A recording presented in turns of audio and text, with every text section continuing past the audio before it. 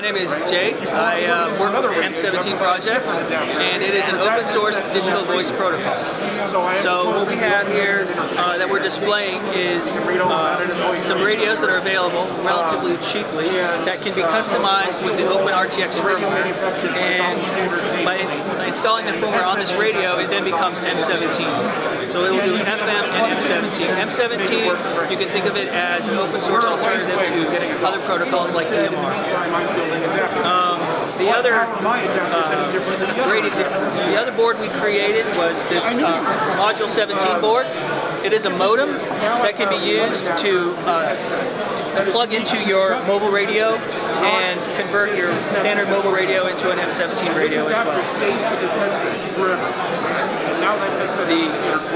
The project that we're most excited about is the OpenHT. It is a software-defined transceiver that can do any modes that we support. Right now, we're still working through. It's relatively new. It's only been a proof of concept for a few months, but eventually this will be available to use M17, sideband, AM, FM, and the frequencies we're supporting now are UHF and in the gigahertz.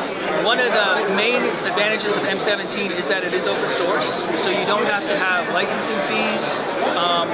The drawback on many of the digital modes right now is there are proprietary components that you can't replicate without licensing, dealing with patents.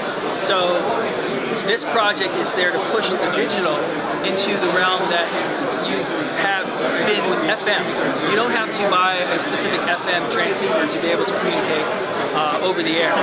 But with digital modes right now, you have to have specific hardware that can communicate with other amateur radio operators. So with M17, the goal is to provide a specification as well as some hardware choices so that you don't have to be confined to a proprietary protocol in order to do the transmission.